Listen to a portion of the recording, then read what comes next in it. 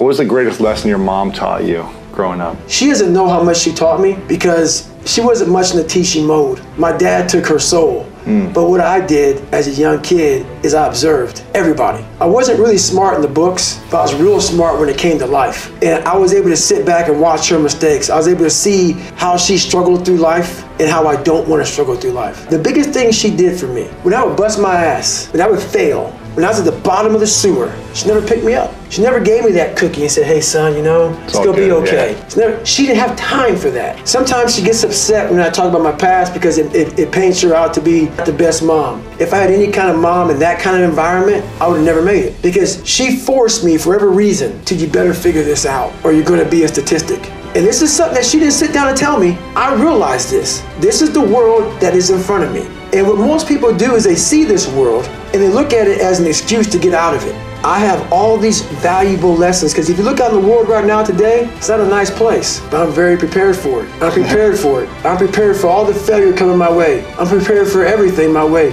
And that's the biggest lesson that she taught me by not teaching me, by never saying it's gonna be okay. Yeah. Matter of fact, she told me the exact opposite. Life sucks. That's what she knew, and it was the truth.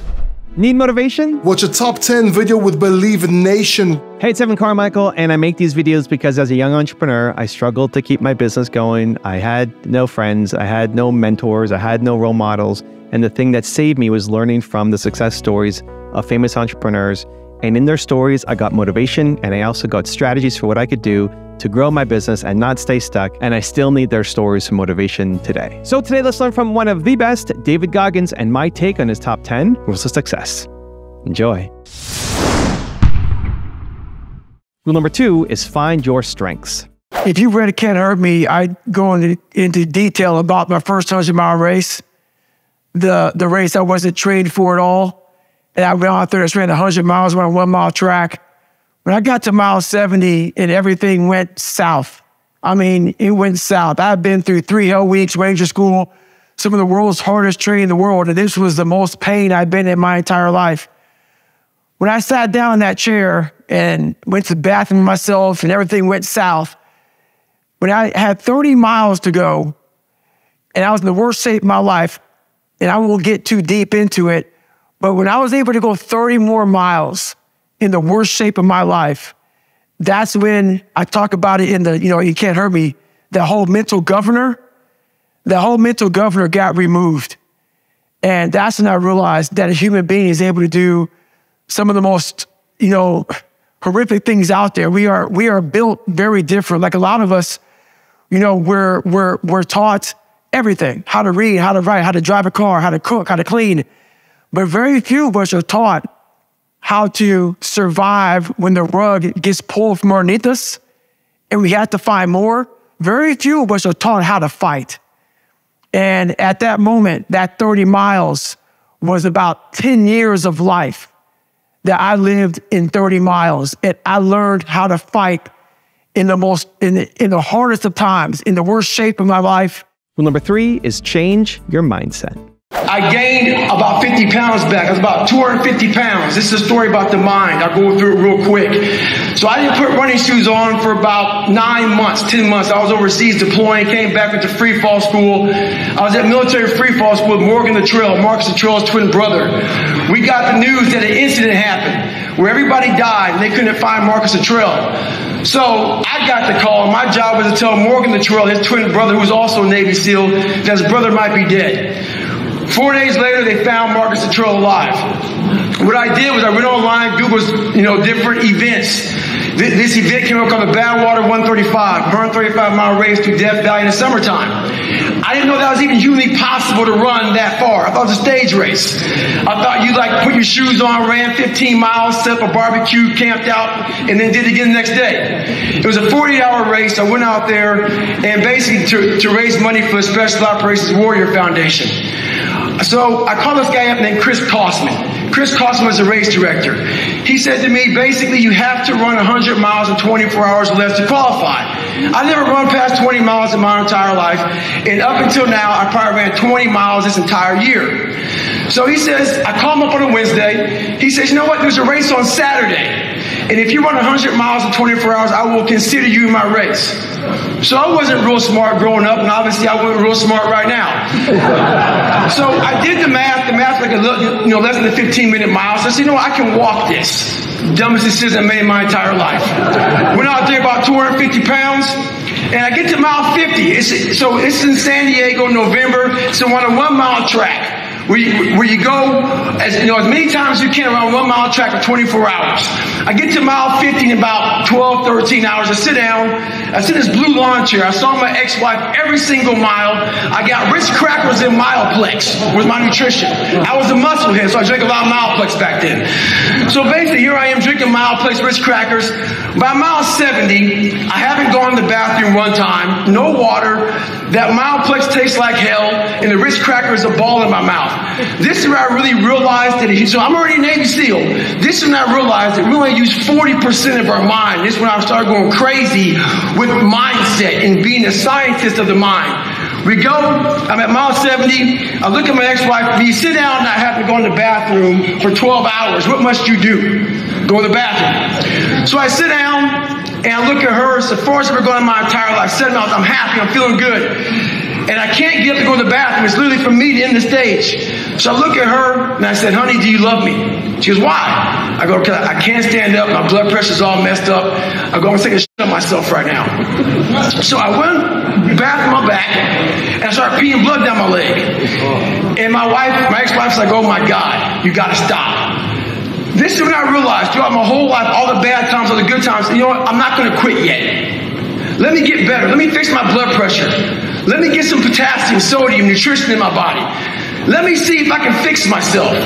So I said, if I can just walk 1 more mile after being in the worst shape of my entire life, this would change everything for me mentally going forward. From this kid who came from dirt and nothing, who couldn't read until he was in a junior in high school and is now here. I walked a mile. I said, maybe I can walk 1 more mile. Maybe I can walk another mile. At mile 81, my ex-wife looked at me and said, you're not going to make the time. When your mind knows it's not going to quit, and this is what I found out. This is my 40% rule. When your mind knows it's not going to quit, your body will adapt to whatever is in front of it. I ended up running 20 more miles. I did 101 miles in 19 hours and 6 minutes. And that one day changed, 19 hours. It wasn't SEAL training, it wasn't Ranger School, it wasn't Delta Force, it wasn't any of that crap I went through. It was this 19 hours and 6 minutes that forever changed my life to know that we as human beings are capable of anything. And we don't need any special kind of parents or tools to get there. Rule number 4 is be honest with yourself. Well, some of you read that I think about when it's hot outside, that it's sunny and 70. Well, it's not today. It's the reality. It's about 90 degrees and 100% humidity. But who gives a shit? That being said, September 3rd, I had to have my book turned in. And what I realized, I'm reading this book a lot, but I realized I wasn't born this. I made them. At the bottom of insecurities, fear, self-doubt, lies, was me buried in the fetal position. How I got out of that was recognizing it, being honest with it, being truthful with it, and then fixing it. We like to live on social media with lies about ourselves, how great we are. Get to the source and fix the problem. Also, to make sure you're actually taking action after watching this video, I've designed a special free worksheet just for this video. The worksheet will highlight all of the lessons learned in this video, as well as pull out our 3 favorite learnings and quotes that will inspire you to actually do something. The worksheet will also give you space to write down what your key takeaways are and your specific plan of action to make sure you're getting results. If you want the worksheet designed specifically for this video, absolutely for free, there's a link in the description below. Go click on it and start building the momentum in your life and your business. I'll see you there. Rule number 5 is stop caring what others think. I read your book and you've overcome a lot from your upbringing. So my question is, when you stop blaming your dad, and maybe not forgave, but when you stop giving him the power away for why you were the way you were, what did that do for you as a person and as a father? Well, it did a lot for me as a person. It did a lot for me as a person, as a man, as everything. So once you realize where you come from, so I went back and I faced that.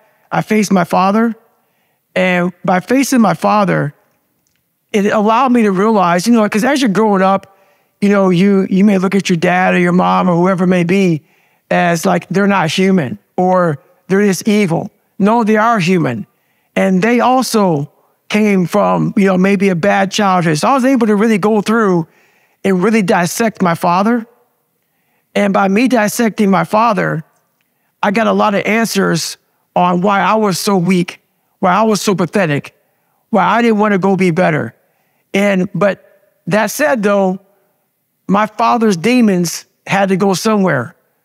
So they went to me and my brother, and they went to a lot of other people. You have to realize that you have to now solve for your demons and solve for his for you to move on. So when you get that kind of strength, when you're able to look at these demons eye to eye and say, I'm not going anywhere, I'm going to face you every single day, what happens is you start to callous that mind. You start to realize that all the bad things you went through, it doesn't matter anymore. I know where I'm going and I'm focused on getting there. So it just starts to, and once you stop caring about what people think about you, and once you stop caring about where you came from, if it was a bad place, you become very, very dangerous, very dangerous. Rule number 6 is face things head on. What the hell were you all waiting for to start attacking life? Waiting for the stars to align? Back when I was growing up, the song came out. All I need is a miracle. Well, guess what? That miracle ain't coming. There is no perfect time to start. You gotta start now with changing your life. We're all being tested in life. And guess what? This is one test you can't cheat on. We all have our own test. Some of us are obese. Some of us are depressed. Some of us are insecure. In the military, we had this big old rucksack on the back. Had batteries, water, extra gear. Your extra gear is just you're dealing with in life. And the only way to overcome it is for you and you alone to face it. You have to do your best work when you're least motivated. So those days you don't want to do it, guess what you gotta do? You gotta suck it the f up and do it. Stay hard. Rule number 7 is examine your soul. I'm not a very known athlete. I'm not a professional athlete. I'm an underground athlete. I didn't do anything to accept these amazing awards. I did it because basically I grew up in a very tough life. Lived in a horrible place, mentally, physically, emotionally, spiritually. Got beat down so bad by my father that he beat the courage and strength out of me. So I had to find a way to kind of get it back. And how I did that was literally examining my soul.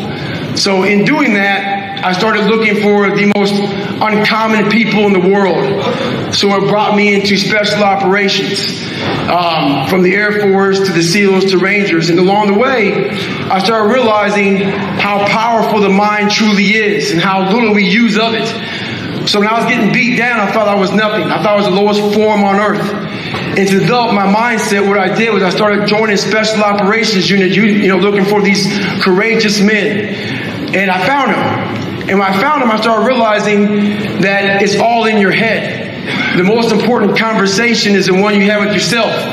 You wake up with it, you walk around with it, you go to bed with it. Eventually, you act on it. And my conversation was a bad one. So the people who I thought were up here in my life, these uncommon men, I was putting myself down here. But over a period of time, I started realizing that I'm also uncommon. And I started pissing those uncommon men off by realizing that we all have this ability in our mind. Rule number 8 is engage in physical activities.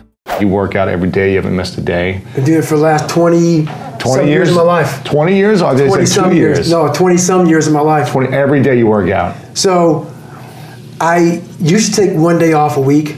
Uh-huh.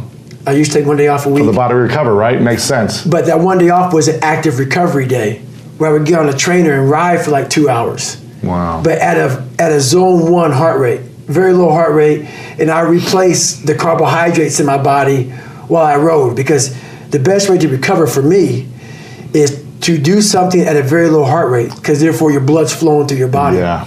As your blood's flowing through your body, refuel it with the nutrients because then your blood's flowing, the nutrients is going through all your cells in your body. All that glycogen is now flowing at a low heart rate. So it's not burning it, it's refueling it. Yeah. So every Sunday used to be that. And it kind of snowballed into, as human beings, we believe, like so many people, before I give them a workout plan, they're talking about recovery. Everybody that hears me speak, they want to go straight to recovery. Work out first. Huh. Work out first. Before you talk to me about recovery, How to recover, yeah. work out first. Rule number 9 is keep pushing. So a lot of you know that my knees are messed up, but that doesn't mean you don't stop going. You don't stop pushing. Life's about improvise, adapt, and overcome to every situation that's in front of you. A lot of people hate that message that I say continue pushing, continue finding your new 100%, continue finding your best self. If you don't like that message, this is not the place to be. I'm about people trying to find the best they have, not making excuses, overcoming any and all obstacles. So today, I can't run. I can't do much. But you can guarantee one thing. David Goggins got the after it. He got the after it. I don't give a my knees don't work. I'll find something else that does. Ha ha! Stay hard. And rule number 10, the last one before some very special bonus clips, is enjoy the journey. Hi, David. What do you think about people who are using Ozempic for weight loss?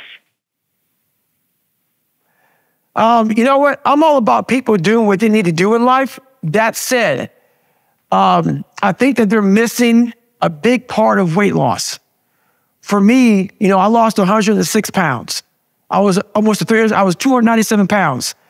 And the weight loss journey itself, it's a journey. It takes you through this maze. It's not a straight line. It takes you to this maze of emotions. One day you may lose a pound, one day you may gain a pound. It's a fight. And the only way you get better is through the fight, through the struggle. If you do things like that, oh, I lost it real quick, you're not getting the full benefit of the hard work that it took to get there. And through that hard work, you don't forget that. You don't forget those months, those years it took, all those workouts, all those diets, drinking tons of water, going to bed early. When people go out to dinner, you got to ask the chef to make your damn meal special. All those things are not fun. And that is where you grow. So when you take these weight loss pills, do what you want. I don't give a damn. But what happens is you miss the biggest part. The biggest part of the weight loss is what happens to your mind along that horrible journey. So I got stronger, I got better. If you want to take the weight loss pills, do you. So that's what I think about it. And I started with very small goals.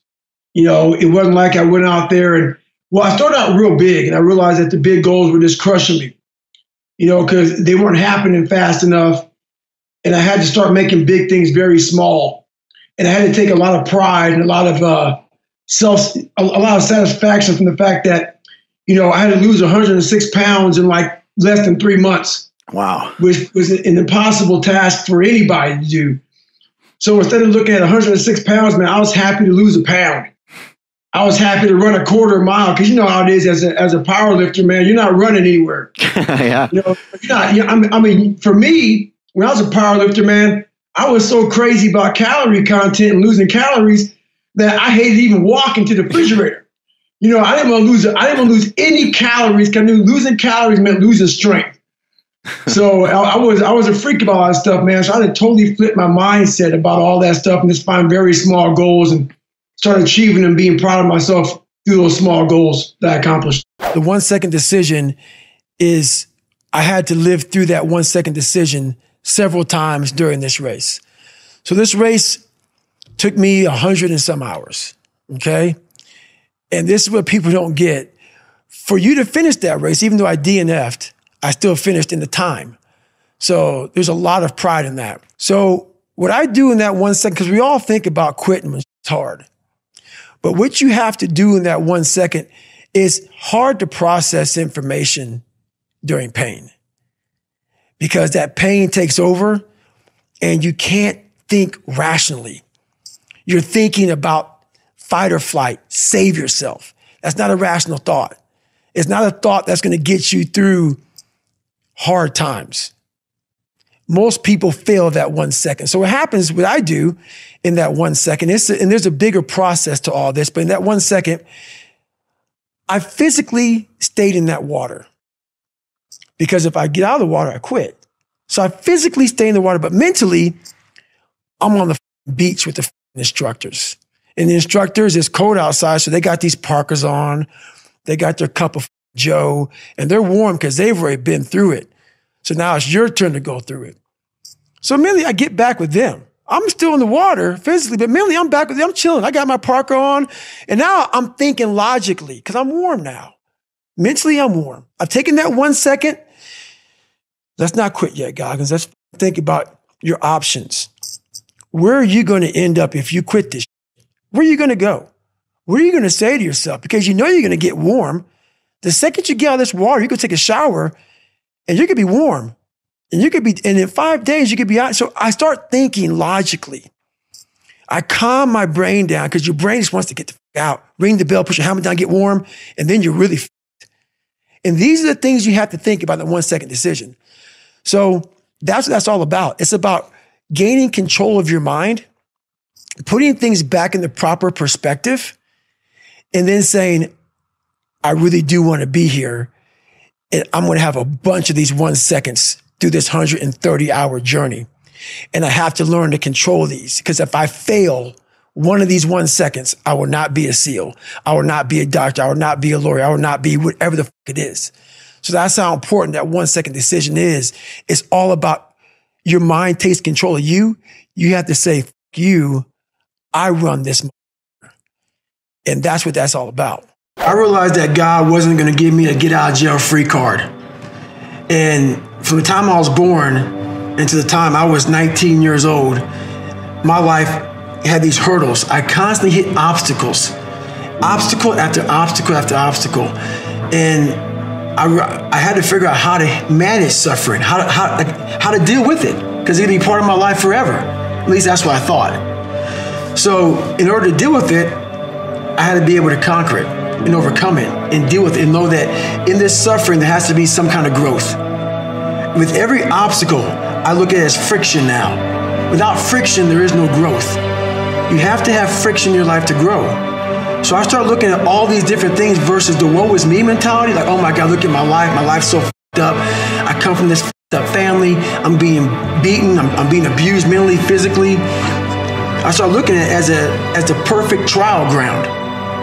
So I had to flip it upside down and say, okay, I'm suffering tremendously, mentally. Use this to your advantage versus your disadvantage. So that's what I did. Versus looking at it as like, oh my God, woe is me, I'm never gonna get out of here. I looked at it as, okay, hang on a second. If I can overcome this, if I can find some power in this, some way to get through this, that right there will be the fuel for the rest of my life. And so I found great strength in suffering. Great strength in it because why? Through all of that, it started to callous my mind over the victim's mentality. This whole thing about suffering, yeah, it sucks. Really bad. Really, really bad. But we all live on this side of suffering. On this side, this nice box that's very comfortable, that we know when everything's gonna happen. We're in it, it's good. We know how everything's gonna turn out. It's those few people who are willing to go on this side of suffering. And once they get through that, ask him how he feels now. His mind, how far he grew. In that short period of time, he grew so much more than a normal person because he was willing to go outside himself. Because on the other end of suffering is greatness. It's not over here. So a whole bunch of us, we put ourselves in this great box. And in that box, there's no suffering in it. So what we do is we shelter ourselves from greatness. So for me, for instance, I was 300 damn pounds at one time in my life. Sprayed for cockroaches, made $1,000 a month. I was living in that box. I would sometimes look over the box and I saw hell, suffering, storms, avalanches, tornadoes. I don't want to go over there, but I knew if I can get through that shit mentally, On the other side was a 185-pound person who's a Navy SEAL, went through Ranger School. Only person to do this, only person to do that, only person to do this. But that's through all of that shit.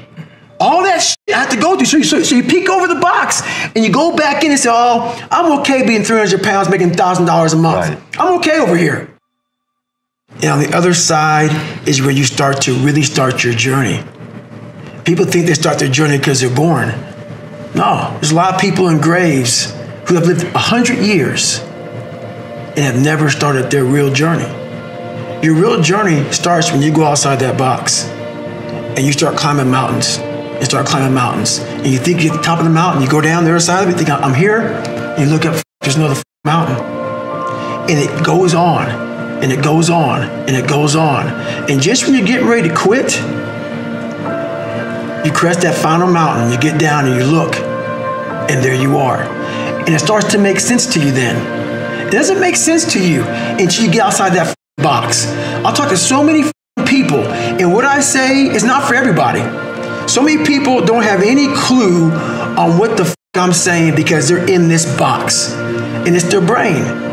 You first must go through suffering to find that great peace we're all looking for. A lot of us want to have, there's a lot of books out there about this 5 steps.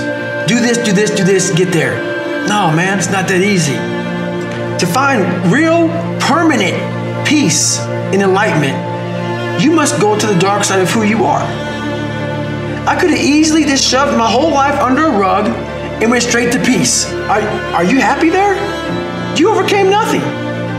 You jumped hell, you skipped hell, you forego this part of your life, you skip it and go right to peace. So you always have this thing back here that's haunting you, and that's that darkness. You must go into the darkness to truly find that light that you're looking for, because that's what's on the other side of that. People get it all wrong, man. You have to face suffering. You have to face this dark side, this darkness. And there's a lot of energy in there. There's a lot of goodness in there that you can use to find greatness. But you cannot find your peace you're looking for in yourself until you've overcome yourself. What's your purpose right now? My purpose right now is to continue. I used to have a wash rag when I did this. And you know how you take a shower, you have a wash rag and a cloth, and you're sitting there and you're just lathering up, and before you hang your rag up, you want to get all the water to come on it and get it all the suds out of it. Then you want to wring it out, and you want to hang it up. So my big thing is when I live my life, I want to make sure that when I'm dead and gone, that I wring that wash rag out, and that wash rag is my soul. And I also believe that we're going to end up one day meeting a maker, if you believe in one. And I believe that maker knows everything about you. Everything about you. Knows I was going to be here and is talking to you. Knows everything. But you also have a choice to make. You have a choice to make. We have choices. And the one thing that scares me to death in my life is getting to heaven and not being what I was supposed to be. And I believe that God has a chart, and he looks at the chart and he puts it in front of you when you get to heaven. He says, hey, this is what you're supposed to be. And one of my biggest fears in life was to see that chart and not have every block checked off. I want to make sure that I'm constantly pursuing whatever it is I'm pursuing just to be the best I can, just constantly grinding myself into a fine powder, but doing it in a smart way. Like I talked about, you can constantly grind yourself into a point where you're just sick. There's a happy medium of grinding. So that's my purpose now, to continue to push myself so others can see what is possible. You talk about the importance of having the right people in the foxhole with you. How do you know who the right people are? You know what? That was something that took me a lot of years to figure out. You know you're the right people in your foxhole when you're waking up at 3 o'clock in the morning, you're going to bed at midnight, and you're waking up at 3 and no one says, is this smart to do? You need some time off. You need to take a break. When I started hearing that shit, well, I know what I'm doing to myself. I was behind the power curve, man. When everybody starts off in first grade, I had them negative grades. I started off in the dungeon, man. I had to dig out of the damn grave to get to first grade. So now when you're 20 years old, well, everybody graduated high school and all sorts of shit, man, I got to make time up. So while people think 24 hours is one day, for me it's 3, 4, 5 days. I got to make up time. I'm behind. I got to go to summer school in my mind. When a who's with me realizes this has got to go to summer school in his mind, he's got to make up time. He needs 22 hours of the 24. And they just get it. He's trying to go somewhere. You are the right person for my foxhole. I don't want to hear no shit about resting. I can't rest right now. I don't want to hear no shit about what I'm doing to myself. I know what I'm doing to myself. Did you see how I came up? I got to catch up now.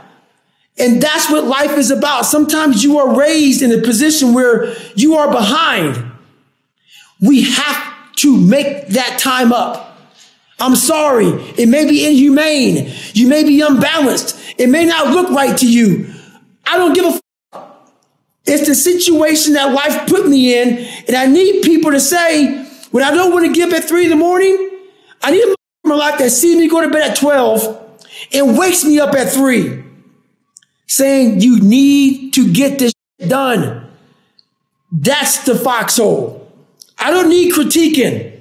I need pushing. I need pulling. I need anger. I need passion. I need drive. I need them, man, those bad days. I don't need somebody in my ear saying, man, because then that's all a person needs is that. Support can go a lot of ways, man. It can go a lot of ways. The biggest one I would say is never pick the easy road. Never. Never. And it always goes back to kind of the hero mentality. Never pick the easy road. Ever in your life. That is the one road that is doom. It is doom. If you want something like 6-minute abs, all these different things, if you want it so fast, you may achieve what you wanted. But you want the permanent fix. The permanent fix comes from the hard road. The hard road gives you permanent results. The easy road gives you the quick fix. You will go back to where you started on the easy route. That hard route is so permanent that it ends up callousing you everywhere. Everywhere. You keep a six-pack forever. You keep it. You keep it. Because you know the work that goes into it. Yeah. You state that when you're living in hell, the only way to find your way out is to confront the devil himself. You know, who was that devil for you? It took several years for me to figure out who the devil was. And the devil was my father. The devil was my father, but what I didn't put and never finished was the devil really was me. So what happened was I put all this blame, and trust me, my father and a lot of people had to do with my upbringing on how it was. But like I put in that book, no one's going to come back and say, hey, man, I apologize. Maybe someone does. Very few people will. So at the end of the day, when all things are said and done with, while my dad was the devil, and I believed that for a long time, I had to confront him. And when I confronted the devil, so what I thought was the devil, I realized that I was the true devil. I was the one holding me back. I was the one looking for the scapegoat. And, I was the one looking for all these ways to say, it's okay, David. You're a loser. You're a born loser, so it's okay. And I was hoping my dad was going to give me that confirmation. And he was a loser himself. But at the end of the day, when I left there, I realized, well, man, it's on me. My dad's f***ed up. My mom's f***ed up. The people around me are f***ed up. They're not going to save you. You got to save yourself, my friend. So that's when all that reality hit me when I went to Buffalo to see my dad on that drive home. I was like, man, this rest of your life is going to suck. It is going to suck. Not because you're going to be a loser, but because you're going to finally start to win. And winning is not easy, my friend. What got you up out of the chair? Honestly, I create this thing called the cookie jar as I went through my suffering in life to become who I was. And the cookie jar was every time I failed everything so many times in my life. And failure, and I would succeed. I would fail and I would succeed. I had to figure out how to succeed through failure. And I put a bunch of cookies in the cookie jar. The cookie jars are things when I start to get the woe is me mentality, which we all still get, even though you could be very successful. I reach in and I say, oh, this is my childhood. and this is what I did to overcome that. Because a lot of times when you're in hell, you forget how great you really are, because at that moment you're suffering. So you don't think about the great things that you've done. I take time to really calm my brain down when it's stressed out and remember where I came from and say, okay, no, we can do this. Mm-hmm. We can do this through a calm, patient mind, figuring out how to do it. So I figured out how to do it, how to get salt, electrolytes, get some food, get some hydration back in me, get my blood pressure to the point where I can stand up. That was the first mission. My definition of greatness is this. It's not a definition, it's an example. This is greatness, true greatness. Let's say that I'm the greatest tennis player of all time. Okay? Let's say that. I hate tennis. Yeah. Let's say I'm the greatest tennis player of all time. And I did 22 years. I run all the Grand Slams. I beat Roger Federer. I am the best ever. And we're having an interview. And you're talking about my greatness, what I achieved. Now I'm retired. Don't play tennis anymore. Haven't touched a racket in years. And you're making me go back through my life. You're kissing my butt about how great I am. And I'm answering your questions. Every question I'm answering it. I'm with you. But in the back of my mind, all I'm thinking about is all the times I could have won those matches that I lost by not bringing my best mindset. You're haunted by all the opportunities that you missed by not bringing your best at that time. When you could have won, but you didn't win because you allowed life to interfere with that one shot. When you're sitting there getting ready to serve for the match and your mind is not thinking about where that ball placement needs to be, but it's thinking about your family this or this at work or that at work.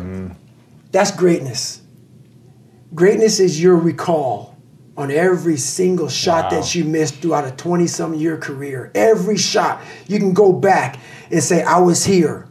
This person was in the red shirt there.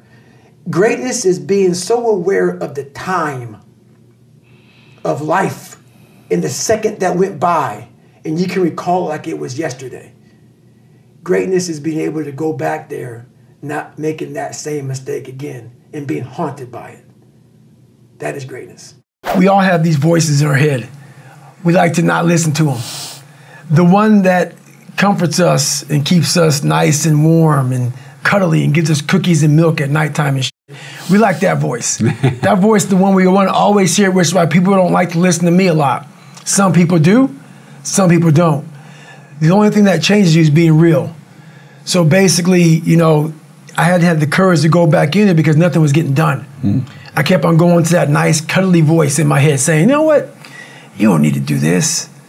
That's too much work, man. You've earned this. You deserve this. And that mentality got me to 297 pounds, fat, out of shape. To me, a loser. To me, making $1,000 a month and making a ton of mistakes. Because mistakes happen on the easy side of life. You take the easy road, the easy path, there's a lot of mistakes over there. The hard journey, you don't make too many mistakes over here because it's too hard. You don't want to repeat it. There are a lot of people that are listening right now that either dealing with this very issue that we're talking about. When we finally left Buffalo, after all the physical and mental beatings that my dad handed out, we left Buffalo and I went to a, to me, even worse environment. I went to a very small town in Brazil, Indiana, where there was about 5 black families. And in 1995, the KKK marched in our 4th of July parade. So that being said, it paints Brazil, Indiana, that, you know, that's the town I'm talking about, in a very bad light. And there are a lot of good people in this small town. So I want to make that very clear. But what happens is when you come from a very broken foundation, your mind only sees hate and evil. There was one time I was in my sophomore year, walked in my Spanish class to get my notebook, opened my notebook up, and inside the notebook, someone drew a little character of me in a stick figure hanging from, you know, like that, like a noose on like a hangman game. At this time in my life, I was a sophomore, and I had about a 4th grade reading level because I cheated all through school. All through school, I cheated because I realized I was going to get put in a special school. So I found a way to get by, and this is how I got by. So what I'm getting at is all this, between my stepfather getting murdered or soon-to-be stepfather get murdered. All these things compounded into the lowest of low self-esteem. So what started happening was I started lying. I became an amazing liar because I wanted people to like me. Yeah. When you come from a society like I did, I had zero self-esteem and I feared things. I had zero self-confidence and I was looking for anything I could that I could gravitate to. So it was lying. Yeah. But that's when I realized, and it was a long process, that without having self-esteem, you are done. Yeah. That's the number one thing you have to have in your life. It's funny that you're sitting here saying that like things like public speaking you find hard when you've done all the crazy, insane stuff that you've done. Because I do them alone. Right. I do them alone. Yeah. You know, like I pick these hard things that most people think you can't finish anyway. So, you know, you go out there, you grind, you're alone, you're in your own head. I work best alone. Right. I work best alone. So those are easier. You know, I figured out a way to kind of challenge, your mind, channel it and challenge it at the same time. And I figured out a way to kind of just have an indestructible toolbox in your mind. So those are easier. The mind is so powerful. And I didn't realize it. I went through 3 Hell Weeks, Ranger School, Delta Force selection, all this stuff. This incident I'm going to explain to you right now was where I realized we are only at 40% of what we are capable of. Here I am, right at the end of this race called Badwater 135. I Googled the 10 hardest races in the world. What came up? Crazy race in Death Valley. Summertime, 135 miles. I knew nothing about ultra running. I thought you would camp out, run 20 miles. Then one day, then run 20 miles again until you get 135 miles. I had no idea what I was doing. Called the race director up. He's like, hey, have you run 100 miles? I was like, what, in a week or what? What are you talking about? He's like, no, in 24 hours or less. I said, no. He goes, you got to qualify to get in this race. You have to run 100 miles in 24 hours or less. He was trying to call my bluff. I call him up on a Wednesday. He goes, hey, there's a race in San Diego on Saturday where it's a 24-hour race where you run around, a track, a 1-mile track for 24 hours. And if you get 100 miles, I will consider you in my race. It really helps to be smart, people. And I was not smart in this situation. I thought, I did the math. It's about a 14-something minute mile. I can do that.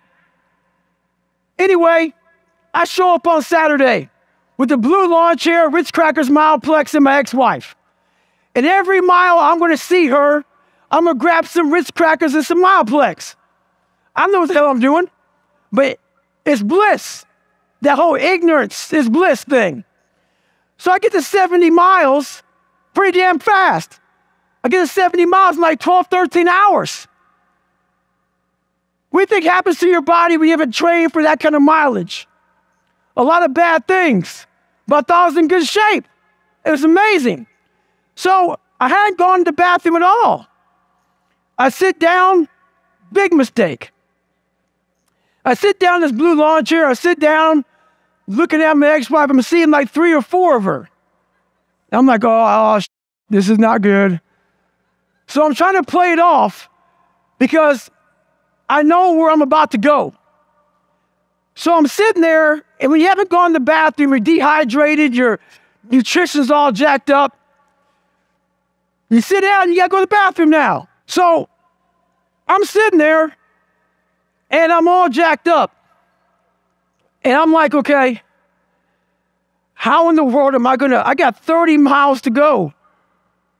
I should quit, but I didn't.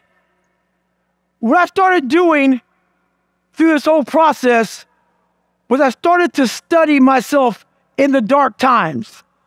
So instead of just quitting real fast, I said, no, I'm going to quit, but not right now. So I sat back for a second, and I said, let me get some water, let me hydrate, let me clean myself up a little, let me get some nutrition. I wasn't dizzy. It's okay. My feet are all messed up. Let me see if I can walk. I'm going to walk 1 mile, then I'll go home. That'll be a great accomplishment for me, 71 miles. So I took this massive thing and I started breaking it down into small chunks. And as I started breaking it down into small chunks, I started realizing maybe I'll walk 1 more mile. But at the pace I was walking, I wasn't going to make the time. So this is when I realized the whole 40% rule. Those of you who worry, red can't hurt me, you understand it. Basically, the 40% rule is when we have a governor on our brains, like a governor on a car. A car may say 130, but if you put a governor on a car, it can only go 101. We do the same thing to our brains. I was born with limited horizons, born on the other side of the tracks. I didn't think I could be anybody. So my governor was myself. So once you take that governor off, you have limitless horizons. So here I am now, sitting in this chair, walk 75, I'm at 80 miles, but I'm not gonna make the time. The most amazing thing happens. The brain, the mind, the soul, the spirit, it all connected. It's never happened before like this in my entire life. I ran the next 19 miles. I ran about 10-minute mile. I finished 101 miles in 19 hours and 6 minutes. I'm going to save you how the story ends, because it ends real foul. It ends in a tub with me peeing Coca-Cola out of myself. It was blood. And it was the best feeling I had in my entire life. I'm not sadistic, but when you push yourself to that level and accomplish something you thought was impossible, what happens to your body and mind is something I can't really even explain.